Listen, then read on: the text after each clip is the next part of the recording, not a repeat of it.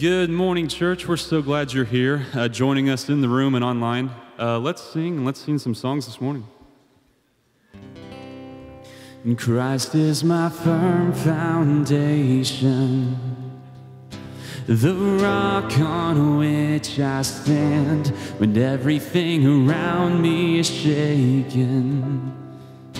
I've never been more glad that I put my faith in Jesus, 'cause He's never let me down. He's faithful through generations.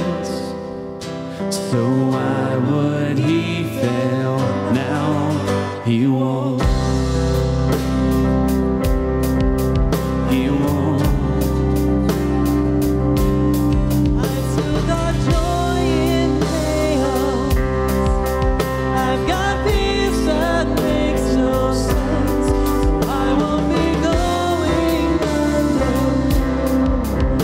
Not held by my own strength, 'cause I built my life on Jesus. He's never let me down. He's faithful in every season. So why would He fail now? He won't. He won't.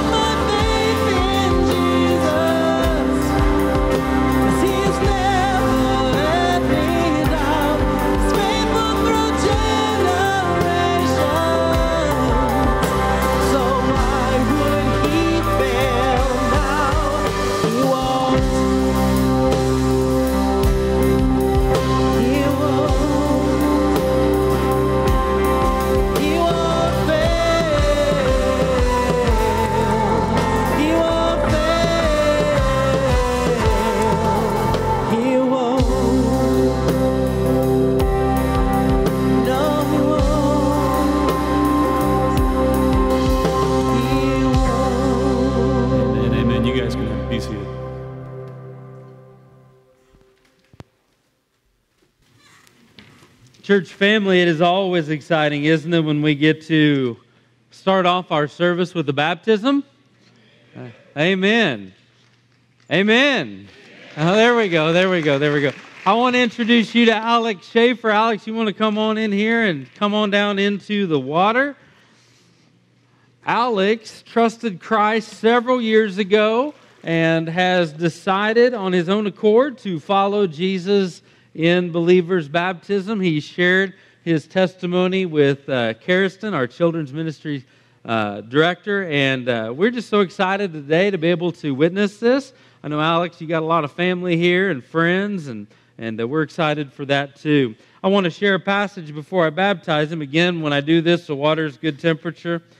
The Bible says in Matthew chapter 3, verse 13, "Then Jesus came from Galilee to the Jordan to John to be baptized by him.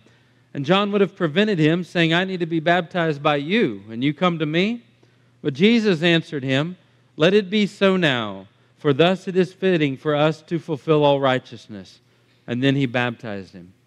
And as when Jesus was baptized, immediately he went up from the water, and behold, the heavens were opened, and he saw the Spirit of God descending like a dove and coming and resting on him.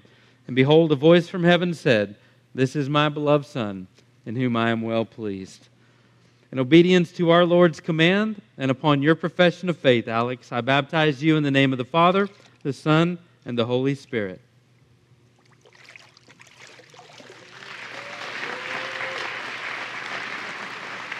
You're good.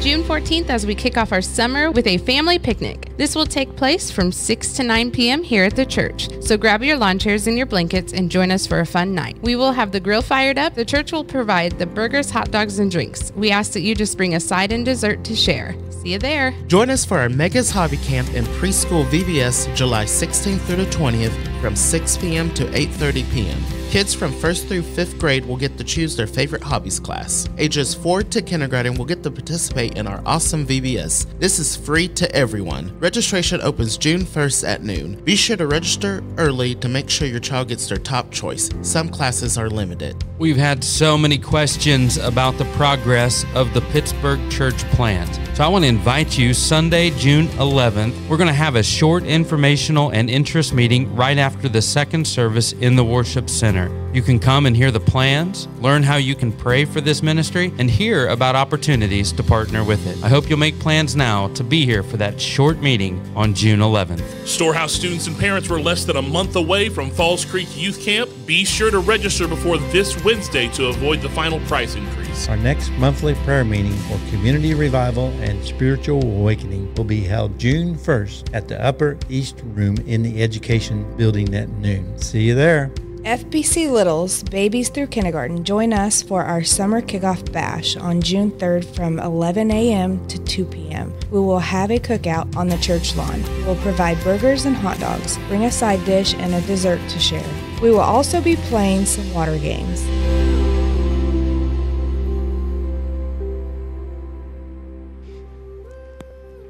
Well, good morning again. Let's all say good morning to Josh Wells, who's filling in for Jason while he's out this morning. Let's give Josh a hand of encouragement. Not only do we appreciate Josh, but we also appreciate our amazing praise team and them continuing to give of their service and their gifts week in and week out for the glory of the Lord. Let's give them a hand of encouragement this morning as well. Glad you all are here out on a Memorial Day weekend, and I know it's a weekend where we just kind of pause and reflect and remember the lives of those that were lost in service, in military service. So we are so grateful for the sacrifice of so many, and what a picture that is ultimately of the ultimate sacrifice made for us in Jesus Christ, that He died that we might live as well. You may have seen this morning up on the screen, I hope you did, about the informational and interest meeting for the church plant, Grace Church in Pittsburgh. I want to encourage you and let you know there are going to be 3 of those meetings, informational and interest meetings, over the next 3 months, June, July, and August. And each one of those informational meetings is going to address a different part of the church plant process. The very first one on June 11th, we're going to discuss the question, why? Why plant a church in Pittsburgh? Why is that important to us? Why is that a priority? And what you don't see on that screen is that on June 11th, right after the second service, very short here, we are then going to later that afternoon pack up and go to Pittsburgh and have another informational and interest meeting in Pittsburgh at Lincoln Park under Pavilion number 3. So if any of you are interested in maybe helping us with that process of doing a little bit of grilling and cooking and ministering in Lincoln Park on June 11th, if you have that Sunday afternoon, about 5 o'clock, 4 o'clock, if you have that open and would like to be a part of that, come and talk to me. That we would definitely be able to have a place for you. I was By the way, if you are coming to this interest and information meeting, that does not mean you're signed up and we're packing you to Pittsburgh, okay? Coming to the informational and interest meeting really is just that. You get to learn about the plan, you get to learn how you can pray, and you get to hear about opportunities that you can participate in that ministry. So that's all that is. There's not a hard sell. We're not signing you up on anything. It's just for you to be able to gather that information for those different reasons. One of the things I want to say this morning, and it kind of struck me, really I didn't have it planned on my notes, on my stuff to share with you this morning, but we walked in, I looked over Planning Center, which is the software that we use to keep ourselves organized as a praise team. It has a whole order of service in it, and I know that we were back in our prayer room this morning before the first service, and the praise team and I were going through the service and going through each of the lines and talking about what was going to happen. And I don't know if this is you, but if it is, I know it's so easy for us sometimes to, because we do things with a certain structure, with a certain order, we try to do everything decently and in order. I think it can become very easy for us to think, okay, this is the next thing that's going to happen, and then the next thing that's going to happen, and then there's another song, and then the preacher's going to preach, and then the preacher's going to say this, and then we're going to stand up. It can become so easy for us in a very short amount of time to fall into a routine. And not that routines are bad, but I hope this morning that in the midst of our routine, that maybe right where we are sitting right now, maybe right where I'm standing, we may be able to just kind of pause and reframe our mind for a minute. And we may be able, in our prayer time in just a moment, that we might be able to say, God, I know that there are certain things we're going to go through this morning. But that we might say, God, in the midst of this routine, I need you to speak to me. That we might say from our heart to God, God, it's not about the words on the screen if they're not really the words of my heart. God, we're going to open up your word. In just a little bit, we're going to open up the inspired, inerrant, infallible Word of God. We're going to get to hear what God has to say. And I hope that the preaching, I hope that the songs, I hope that the song set are not just one more thing on that list that we're getting through. So I pray that we would engage or re-engage again in worship. I am thankful for order. I am thankful for structure. But I pray that it never becomes a distraction to having a real encounter with God in worship and in the Word and in serving Him. Many of you already know this morning that we welcome our guests. That's the next thing on the list. If you are our guest, we're glad you're here. There's a lot of special things that are happening here at First Baptist, and we're glad that you would come and be a part of that. And if you're checking things out, you have some questions, please feel free to ask me. Anybody that has a lanyard around their neck, any one of our praise team, we will all be willing to share with you some of the great things that are going on, help point you in the right direction, answer any questions you have. For those of you that want to give this morning, we have several ways that we give. We give during our worship set. You see the plates along the front. There's a black box back at the back. And we just pray that you would have a cheerful heart of worship as you give this morning. First Baptist, it is a joy to be your pastor, and I'm excited to be able to be in here with you this morning, sharing out of Luke chapter 10, verse 38 through 42, the conflict that arose at one of Jesus' meals. So we're going to be in Luke chapter 10, verse 38 through 42. Will you pause with me for just a moment as we pray? God, I'm always grateful for the people that come into this place on the Lord's Day. And I'm reminded that this isn't just your hour, this is your day. This is the day where we set aside to celebrate and remember the resurrection of Jesus and what that means for us and the joy and the purpose and the power that that brings to the life of your followers, and how that truth that Jesus was raised from the dead transformed the followers of Jesus and has ever since. And I'm grateful, Lord, that your sacrifice was accepted by your Father and shown in the fact that you rose incorruptible from the grave. And I pray this morning, Lord, that you would shake us. If we are in a routine that has distracted us from being able to hear from you, I pray that for these next few moments, God, we would ask you to change our heart. Help us to see what we need to see and hear what we need to hear. Help us to sing as though people whose lives have been changed. that we would sing as the redeemed. Father, I thank you for each person here and all the volunteers, the many volunteers that it takes for this service to happen. I'm grateful, Lord, that we worship a God who is worthy of serving and worthy of our worship. In Jesus' name we pray. Amen.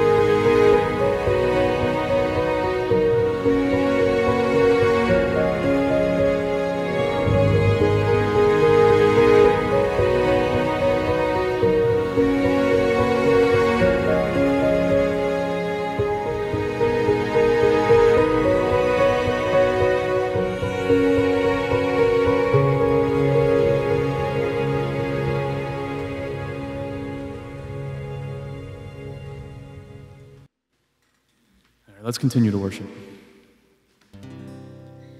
Come thou fount of every blessing, tune my heart to sing thy grace, and streams of mercy never ceasing, call for songs of loudest praise, and teach me some melody sung by flaming tongues above. Praise the mount, I'm fixed upon it, the mount of thy redeeming love. Here I raise my Ebenezer, hither by thy help I'm come, and I good pleasure safely to arrive at home. And Jesus taught me when a stranger wandering from the fold of God, he to rescue me from danger interposed his precious blood.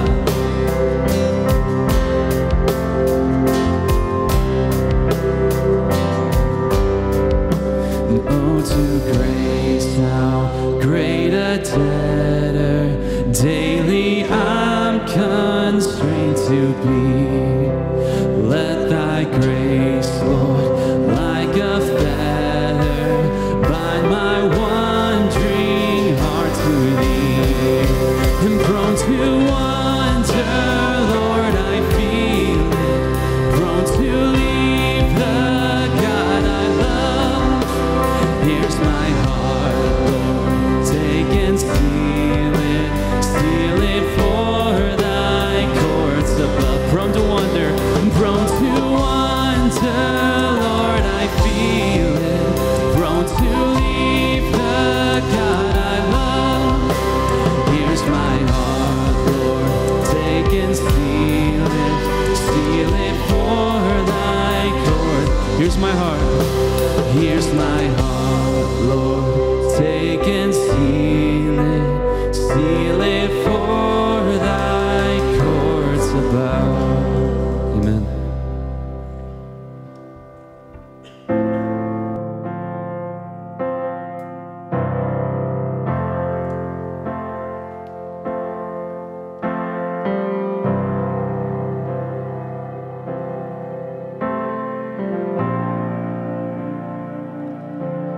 The hour is dark,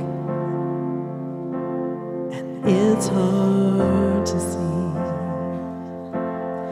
what you are doing here in these ruins and where this will lead. Oh, but I know that down through the years look on this moment and see your hand on it and know you were here. And I'll testify of the battles you've won, how you were my portion when there wasn't enough. And I'll testify of the seas that we've crossed, the waters you parted, the waves that I've walked, singing, oh, my God did not fail. Oh, it's a story I'll tell, singing, oh, I know it is well.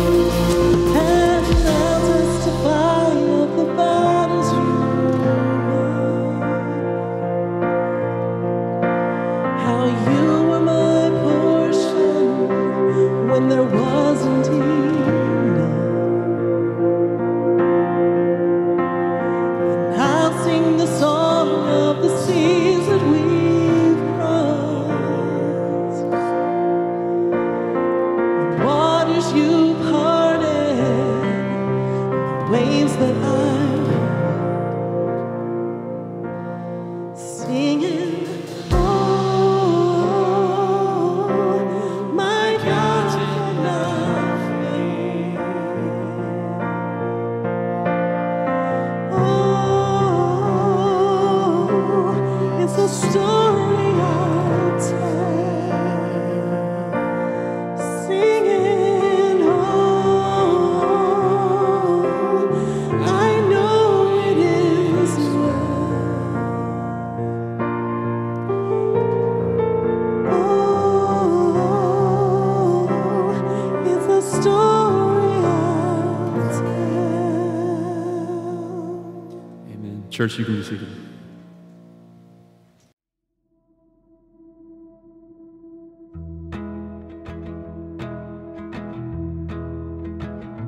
Rarely does the Bible record Jesus enjoying a meal peacefully. His words, his actions, the guests, the topics, even the questions often resulted in conflict. And if you think your table gets crazy, just hold on.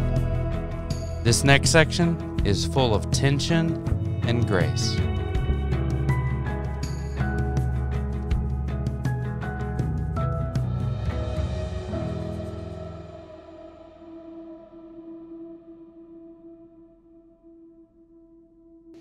Luke chapter 10.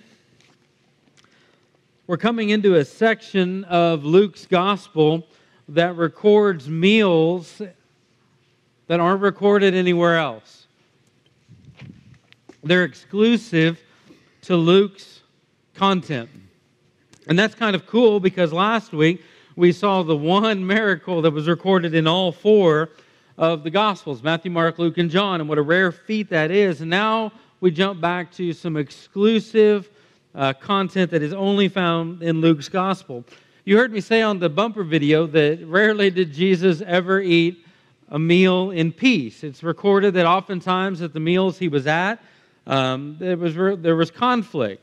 Now, of course, you know, when you're teaching and you're writing the Gospels, you're going to record the things that were said. So much of the conflict was used, inspired by the Spirit, to be recorded, obviously, for our good and our instruction and our Christology, learning more about Him. But how many of you as parents can relate to that? Not many of the meals you've eaten were eaten in peace. I wasn't going to share this, but I will share it because I think it illustrates a point. Bree and I, for a while back, we tried to bring some order to the family table. And we would write out some rules for the table at our home. And I think that there's some spiritual application to this, that, you know, we're writing this out so that, you know, if there's an issue, we can be like, we don't do that at the table. You know, point to, you know, violation number 18. Violation number 43. You know, we could point to all 87 of them that we had up on the wall.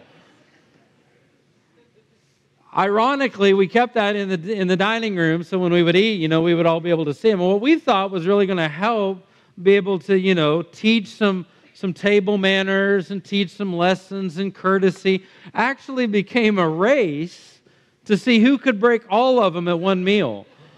So we ended up, over time, having to take down the list. But Jesus rarely ever ate a meal. In fact, we're going to find very few instances where Jesus sat down and ate a meal at peace. Very few times. I'll give you a hint. The few times that Jesus did eat the meals was after His resurrection. Those were peaceful. Those were joyful. When you go back and look at these last weeks, this is the fourth week in this series of table looking at the mission, ministry, and message of Jesus as He used meals as a ministry. We noticed at the very first one there was a problem at the meal because there was a tax collector convention when Jesus called Matthew, and Matthew has his party, and all the tax collectors are there. So even if you have just a basic understanding of the New Testament, you can see that there are a whole bunch of tax collectors at a dinner, and there's a religious establishment with Jesus in the middle. You can kind of see how those are going to butt heads. We go to the second week, and we see that as Jesus is in the house of a Pharisee, named Simon, there is a sinful woman in town who comes to show her gratitude for the forgiveness of sins that she's received. And she's worshiping him in this house. So on one hand, you have this sinful woman who we believe to be a prostitute, and on the other hand, you have Simon the Pharisee, his house. So we can see how this conflict is going to arise. Last week, you saw the issue, the challenge that came up when there were more people showing up than groceries. So the disciples think there's a problem, and Jesus obviously takes care of the problem by multiplying the loaves and fish. But there's always something going on. And even though in the first two messages and several hereafter, we're going to be able to see, okay, I see where this conflict is coming, this is a unique scenario. The situation we're looking at this morning in chapter 10, verse 38 through 42 is unique. Because before, we saw two groups of people on two very separate ends of a moral spectrum. And we could see how that was going to happen. But this morning, this seems to be an unexpected conflict, only found in Luke's gospel. And it's not a conflict of two different groups of people on two totally different ends of a moral spectrum. Not this morning. This morning we have conflict arising from two very faithful followers of Jesus. Here's the truth, church family. Faithful followers of Jesus can still have conflict among one another. And we're going to see that this morning. We're going to see where this conflict came, how Jesus addressed it. I want you to join me as we read together God's Word, chapter 10, verse 38. Now, as they went on their way, Jesus entered a village. We believe this village to be Bethany. And a woman named Martha welcomed him into her house. And she had a sister called Mary who sat at the Lord's feet and listened to his teaching. But Martha was distracted with much serving. And she went up to him and said, Lord, do you not care that my sister has left me to serve alone? Tell her then to help me. But the Lord answered her, Martha, Martha, you are anxious and troubled about many things, but one thing is necessary. Mary has chosen the good portion, which shall not be taken away from her. I'm sure many of you have heard this text preached or read it over before or read a devotional about it.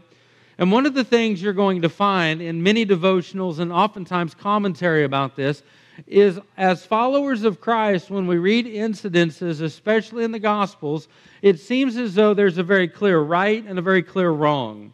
There's the way we should act and the way we shouldn't act. There's black and white, it seems, and often many of the teachings of Jesus. But this one, you may be tempted to look at it and say, okay, well, one of these women is right and the other one is wrong. We have this tendency to break it into terms like that. But I hope this morning that our time together in really diving into what Jesus was saying and what Jesus was addressing, you may find that this is not necessarily an either or, but a both and type of a scenario. But look at the conflict. The two people outside of Jesus that make up this story are Martha and Mary. And the story goes this way, that as Jesus is passing through, he comes to what we believe to be the town of Bethany, where Mary, Martha, and their brother Lazarus live. You've heard that name before. If you haven't, read John 11. You'll learn a little bit more about him. But here, Jesus is passing through. He's on his way, and Martha would have heard that Jesus was in town, and she runs and finds him, we believe, and says, Master, I want you to come and rest and relax at my house. I will provide a meal. It'll be great. We want you to be our guest at the home.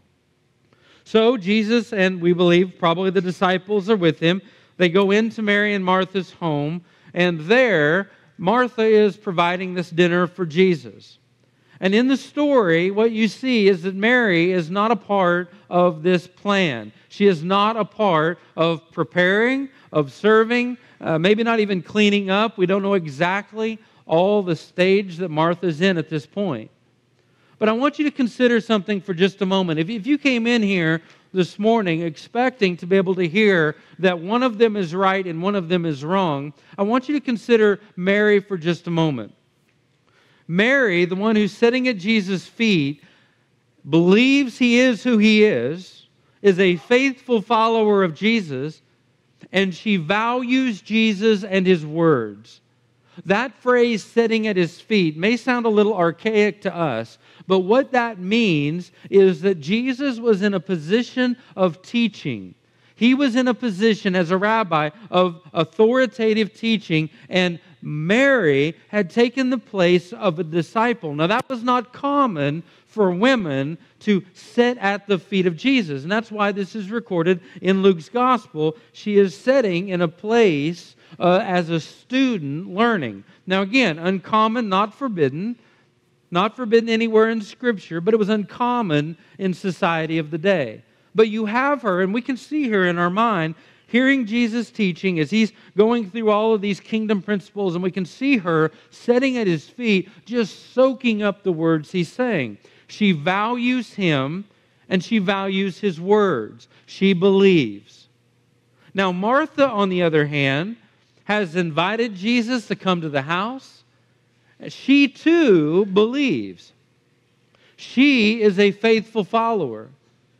And out of a place, I believe, of honor and respect and love, Martha wants to provide a great meal for the great teacher. I really believe and have no reason to doubt at all that everything Martha was doing in serving this meal came from a place of love and honor and respect to Jesus. Now, if you take these two women, Mary and Martha, they are both, I believe, demonstrating honor and respect to who Jesus is. They're just doing it in two different ways. Now, even though I do believe this came from a place of honor and respect for Jesus, I want you to notice something. It does not seem to stay in that lane. Because as Martha is flitting around the house, getting everything cooked and baked, the biscuits are about to burn, and the meat, my goodness, my mom was an amazing cook. My mom was a lot like Martha.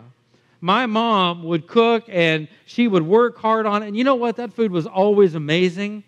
But by the time it was set out on the table, she would have you convinced that that was the worst meal you were ever going to eat. Maybe some of you can relate to that. She was so worried and so concerned about getting everything just right. And that too came from a place of love and honor. And here Martha is running around the house. She's getting everything just right. And I'm sure Martha probably had in her mind that Mary was going to help. But she's not. Can you imagine Martha as she's hustling around and she looks in there and she catches Mary sitting down at his feet listening? Can you imagine as this goes on a little bit, she thinks Mary is going to get up and help, but Mary doesn't get up and help? She sees Mary just kicking back, taking it all in. Can you imagine Martha running into the kitchen, banging some pans around, clanging them? Can you imagine her coming around the corner and shooting Mary glares that Mary probably never sees because she's focused on Jesus? Can you feel the tension rising? I know I have heard many women say yes. I heard some just now. It's crazy. I get to hear, you get to hear me. I get to hear some of you. I'm sure there are a few ladies that are elbowing their husbands as well. Come on, Mary. Help me out a little bit. What happens? What started, I believe, as a good place, a good thing, quickly turned into something problematic. You see the way the problem came about, but I want you to see number two, the way the problem took over. It turns into a place where Mary seems to resent her sister. Very upset with Mary.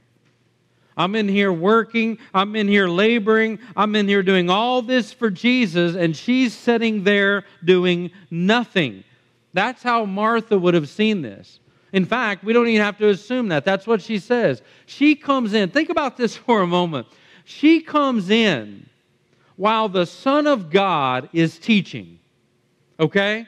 She literally walks in as this master rabbi who she respects and believes is the Son of God, the Messiah. She interrupts him. She literally interrupted the Son of God. Why? My sister's not helping. Jesus, will you do something about it? Look at this for a moment. The way the problem took over. She is not just frustrated. If you think that this is going to stop, it's not. It is fomenting. It is bubbling up. She is getting angrier and angrier and angrier because she doesn't understand something. She doesn't understand why Mary's sitting there and not helping her, and she doesn't now understand why Jesus isn't stopping it. So when it boils to the point that she's going to interrupt this teaching on the kingdom principles, she comes over and she says this, "Do you not care?" She says that to Jesus. "Do you not care that my sister is sitting there doing absolutely nothing while I'm working my tail off for you?" Can you sense a little bit of pride in Martha? We can do that sometimes, can't we? We can become so proud of the way that we serve. We don't understand the way others are not serving and not helping out. And if we're not careful, we can have this very judgmental attitude that our area of service is greater than everybody else's. You see, here's the thing that Jesus seems to drill down on, and that's this, is that Martha thought her active service for Jesus was more important than Mary's passive service for Jesus. She didn't understand it. So she interrupts the whole thing. "Do you not care? I'm over here working. Look at me, Jesus." And she's sitting there doing nothing. Have you heard that question before? Do you not care? Because it has popped up once before in the Gospels. Very similar situation. There was a storm brewing. There was a storm brewing in this house. The other time it's mentioned, the question was asked of Jesus, "Do you not care?" There was a storm brewing on the Sea of Galilee. You may recall that the disciples were in the boat and Jesus is with them, but Jesus is sleeping. And as they're going across the Sea of Galilee, a great storm comes up on the sea and the boat is tossed and they're afraid they're going to sink. They're not just afraid they're going to lose the boat, they're afraid they're going to lose their lives. And you remember they come over and they wake Jesus up, and the very first thing they tell him is, "Master, do you not care that we're perishing?" They called into question the character of Jesus and his loving concern for them. They were so worked up, rightfully so, in a storm. I think if we were in that situation, we probably would have acted similarly. And they're so scared they're going to die that they wake Jesus up and say, "Do you not care?" And here Martha's so upset that Mary is not helping out. She wants everything to be just perfect and just great for this master teacher. What started as an act, I believe, that was planted in the soil of honor and reverence is now starting to grow weeds because she's harassing. She's frustrated. She's resenting her sister. She's harsh with others. She's interrupting Jesus. She's calling into question something about his character. Do you not care, Jesus?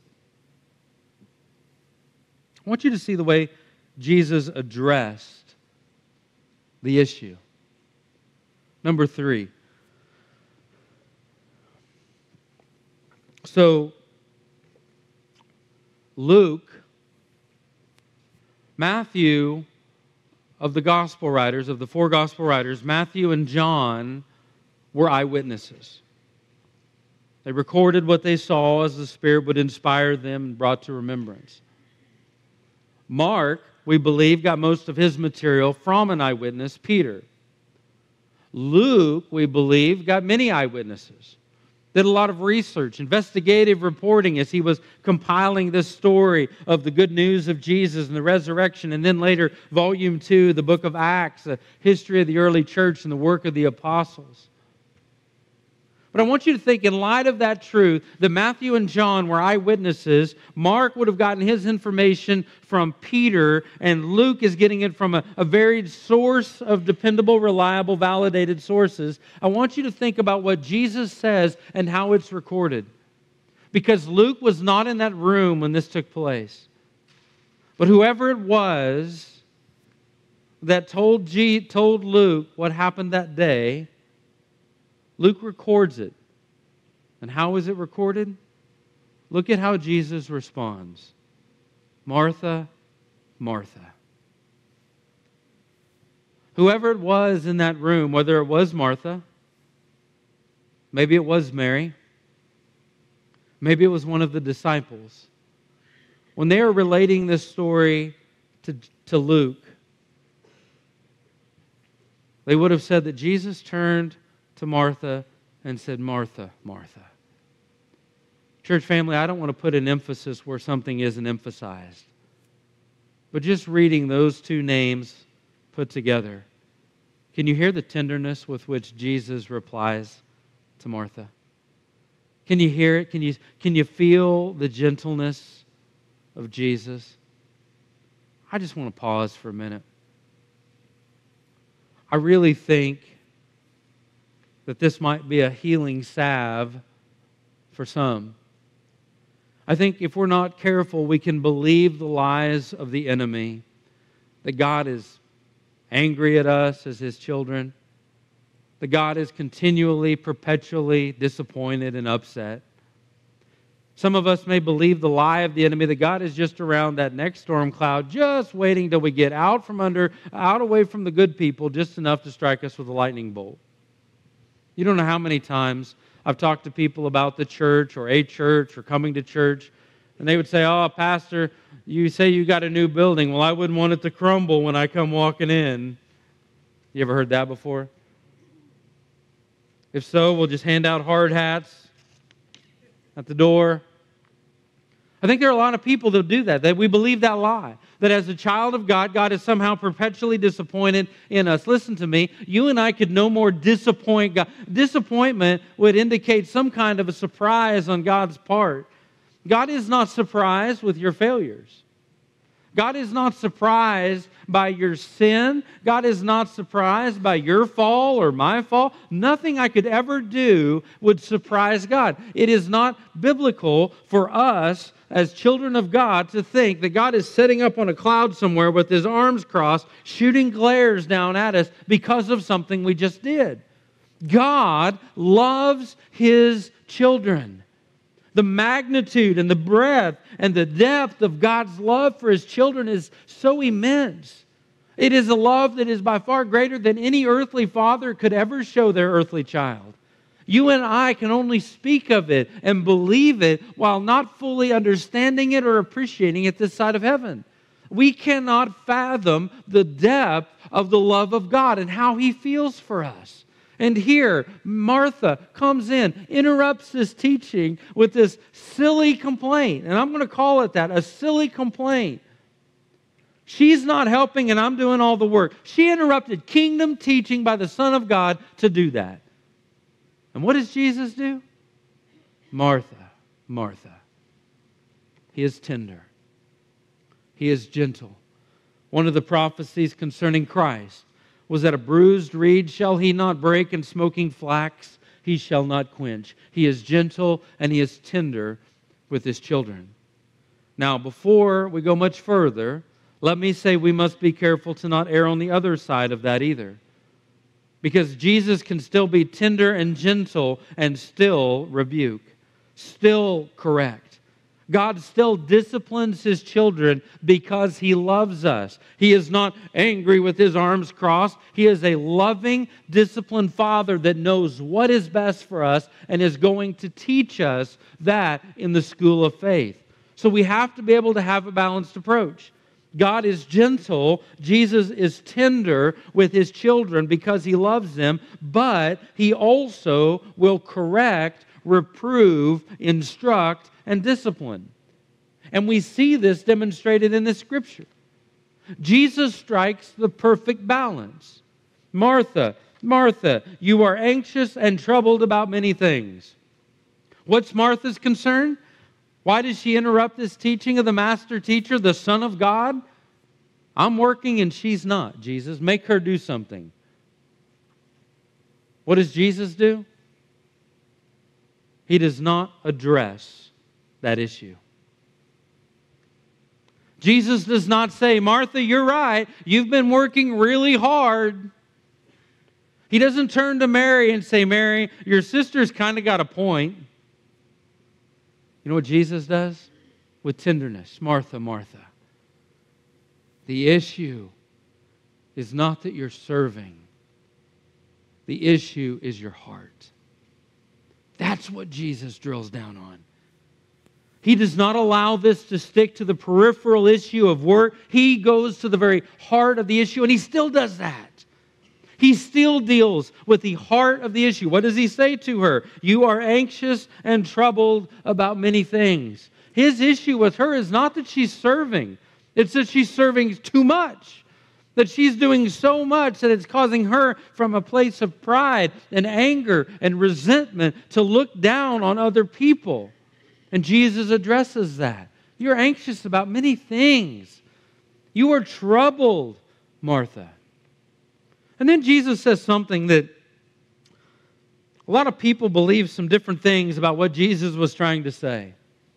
Notice in verse 42, but one thing is necessary, or a few things are necessary, your scripture may say. Martha, you remember, this is a teaching moment. You're troubled and anxious about many things, but there's one thing that's necessary. And if you were to read a lot of different theologians, a lot of different commentaries, you would find that there are two major interpretations of what most believe Jesus was saying or trying to communicate here. And I don't know which one was necessarily what he was trying to say or both, but I want to share both of those with you. One of those is that when Jesus is saying one thing is necessary, what he's saying, some believe, is that I'm here in your house, I'm an invited guest. And I came here and I am teaching. I am in the place of teaching as an authoritarian, as a person of authority, a rabbi. I'm teaching as the Son of God these kingdom principles. And the one thing that is needful, the one thing that is important, the one thing that should be overall is that if I'm teaching, you should be listening. That's what some will believe. That's how some interpret that. The one thing that is needful, you should be listening to the words that I'm saying. Some other people believe a second thing. That when Jesus was saying one thing is needful, it would be the equivalent of saying, Martha, Martha, a sandwich would do. Cut up some cheese, bring out a charcuterie board. Martha. It almost seems as though what Jesus is saying is, Martha, I'm here. It's important that you would be listening to the teachings, but, if you want to serve, you don't have to go to all of this trouble. You're so worried. You're so worked up. You see, it's possible that Martha could have come out and served on a smaller scale for the purpose of being able to sit at the feet of Jesus. Let's be honest. If she only had one sandwich, I'm pretty sure Jesus could have made a few more based off of what we've learned just previously, right? The shortage of food's no big deal for him. Martha, you're anxious. You're troubled. Oh, how often when we're going to have somebody over, we go to all the work, right? Extra work. Why do we do it? Two reasons, I guess. One is we want the people to know they're special. The second reason, we want people to think we're special. I don't want people to see a dirty toilet. What will they think about me? Right?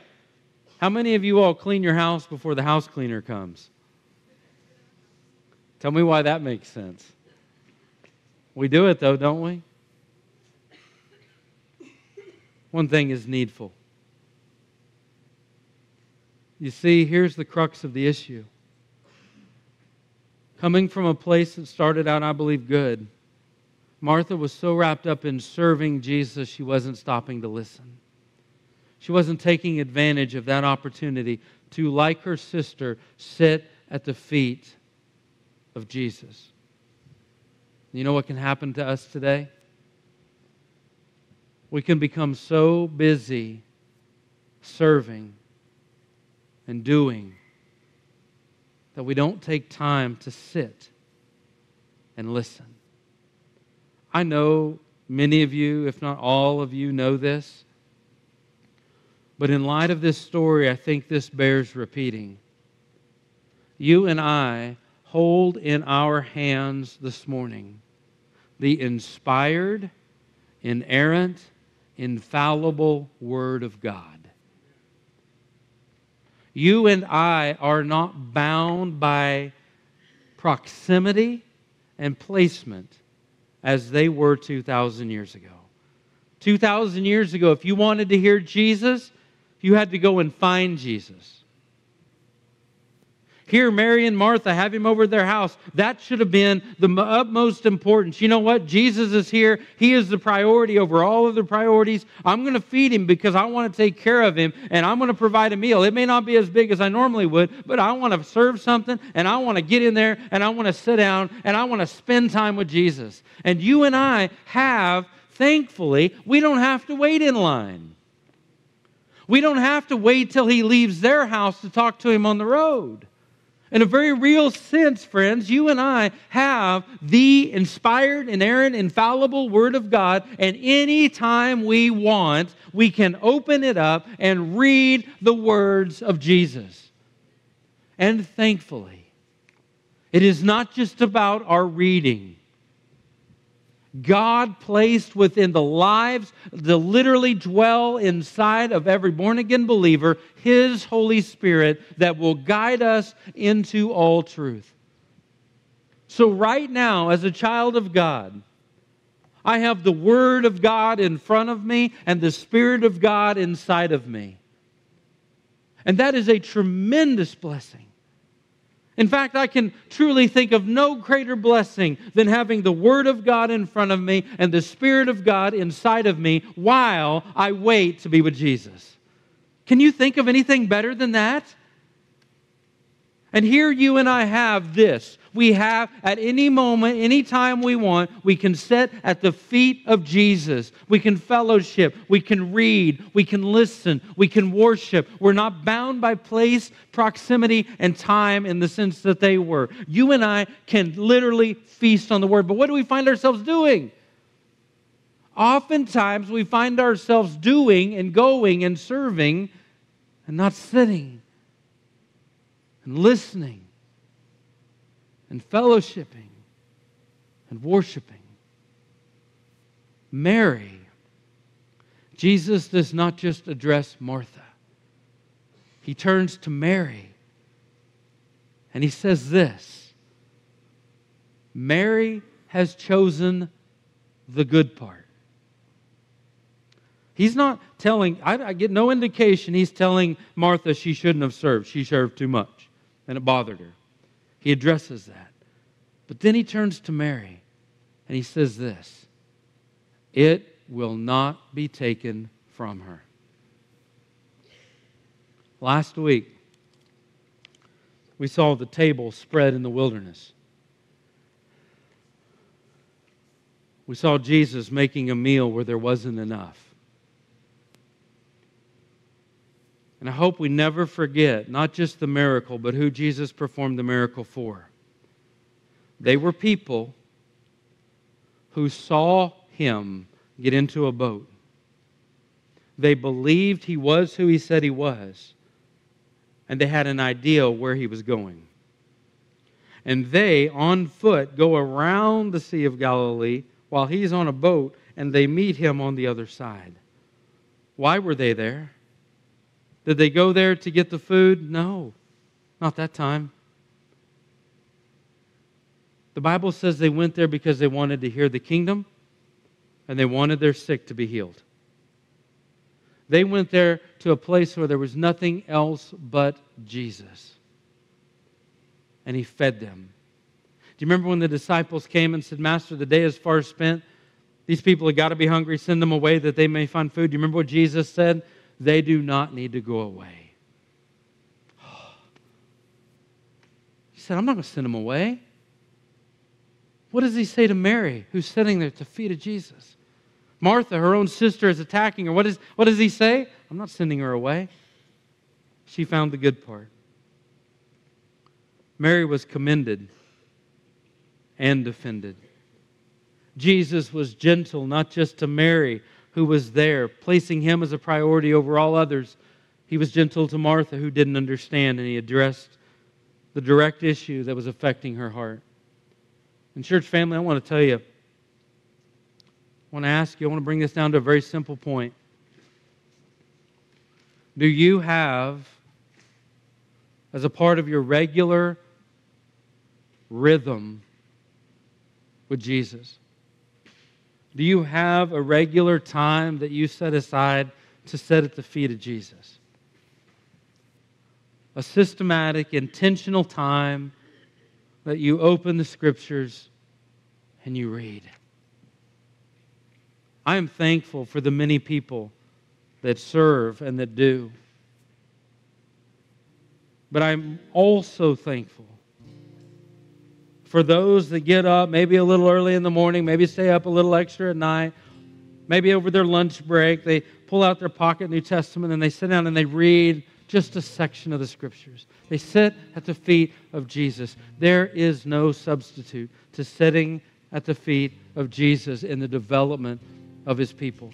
How silly for us to think that we can become more like Jesus while not being with Jesus.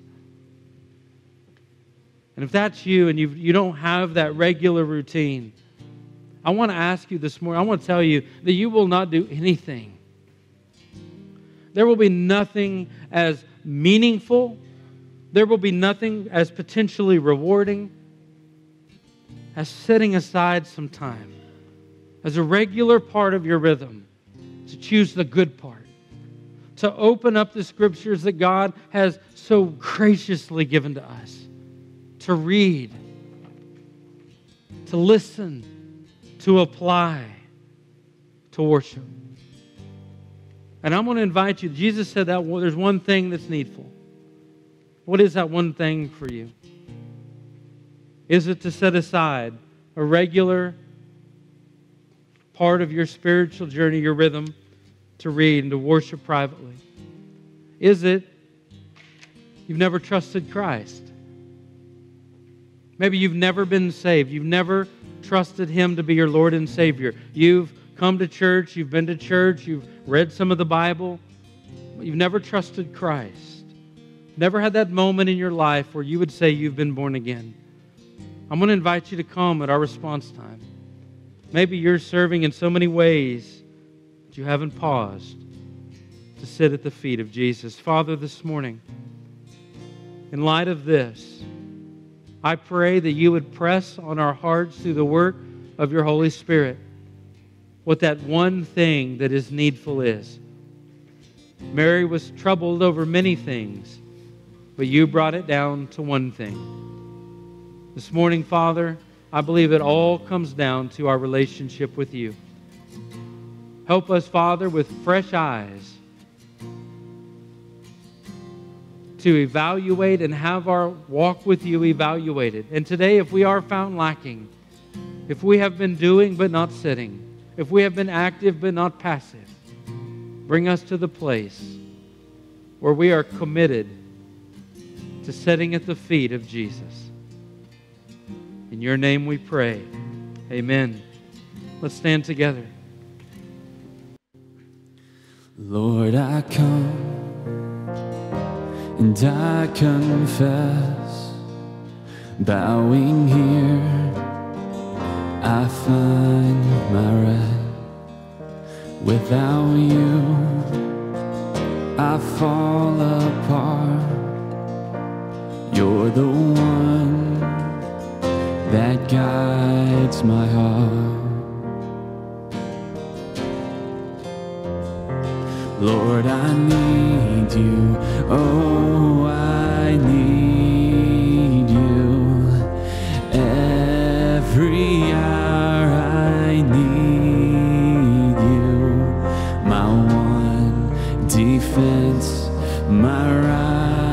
righteousness. Oh God, how I need you.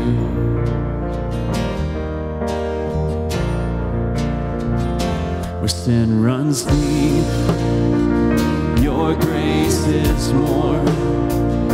Where grace is found is where you are. And where you are, Lord, I am free.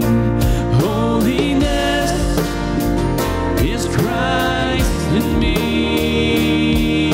Oh, Lord, I need you. Oh, I need you.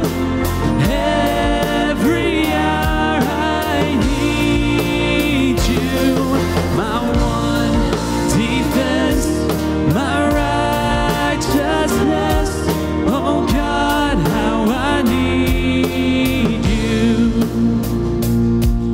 So teach my song to rise to you. When temptation comes my way, when I cannot stand, I'll fall on you. 'Cause Jesus, you're my hope and stay.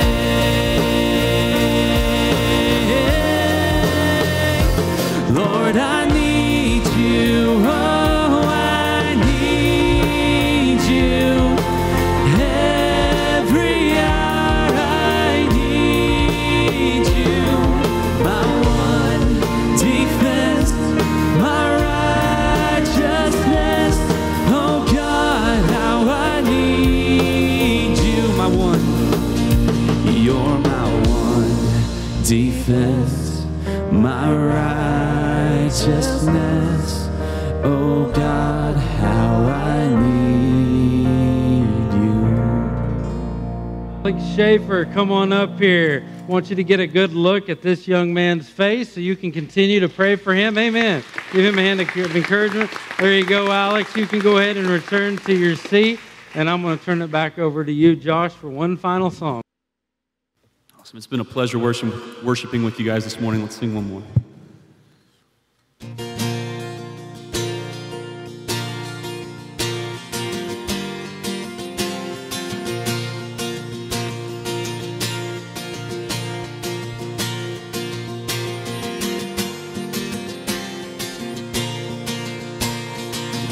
Who am I that the highest King would welcome me? I was lost, but he brought me in. Oh, his love for me. Oh, his love for me. Who the Son sets free, oh, is free indeed.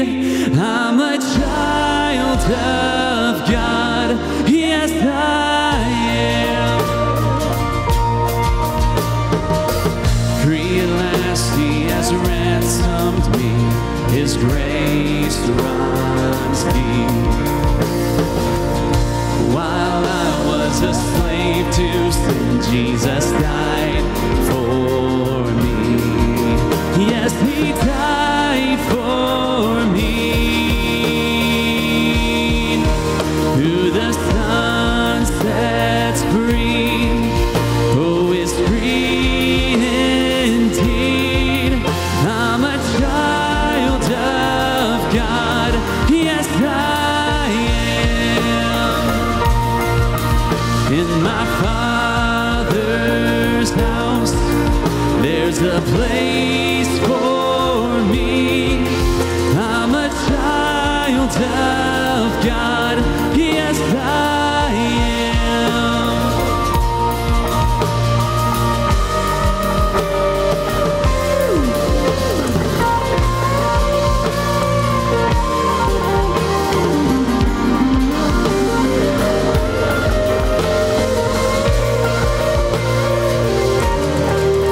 I am chosen, not forsaken.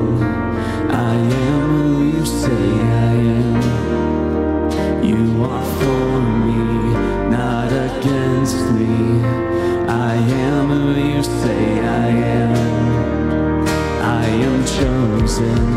not forsaken. I am who you say I am. You are for me, not against me. I am who you say I am. One more time. I am chosen, not forsaken. I am who you say I am. You are for me, not against me. I am who you say I am. Lord, I am who you say I am. Just your voices. Who the Son sets free, oh, is free indeed. I'm a child of God. Yes, I am. In my Father's house, there's a place for me. I'm a child of God. Yes, I am. Amen, amen. You guys are dismissed. Have a happy Memorial Day.